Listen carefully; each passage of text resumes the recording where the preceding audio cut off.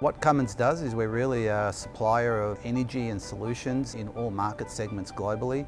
The current supply of energy is a centralised grid. There are constraints on that centralised power system that causes the need for customers to look at alternatives. 75% of all the energy we generate and produce in this world are fossil-based: coal, gas, oil. 5% is nuclear, and only 20% today is roughly renewable. That will have to change. We can't go on producing that much CO2 for the foreseeable future, so renewables as a technology is absolutely central. At Cummins, we use innovation to bring customers the most diverse set of solutions that we can possibly give them to solve their local problems, and that takes a lot of different shapes.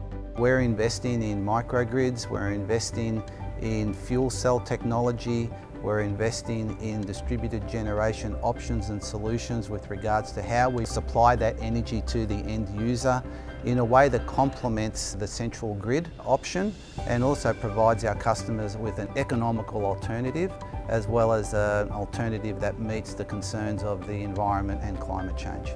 Gas is a logical bridge moving from where we are today to a 100% renewable energy source.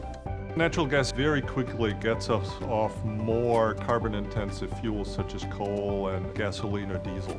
As we install more and more renewables in the grid inherently becomes less stable. Is the wind blowing, is the sun shining? And natural gas generation is a fantastic way to quickly and effectively balance those variations you get in a renewable heavy grid.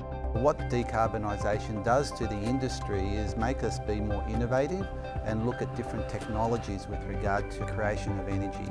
At Cummins, our mission is making people's lives better by powering a more prosperous world.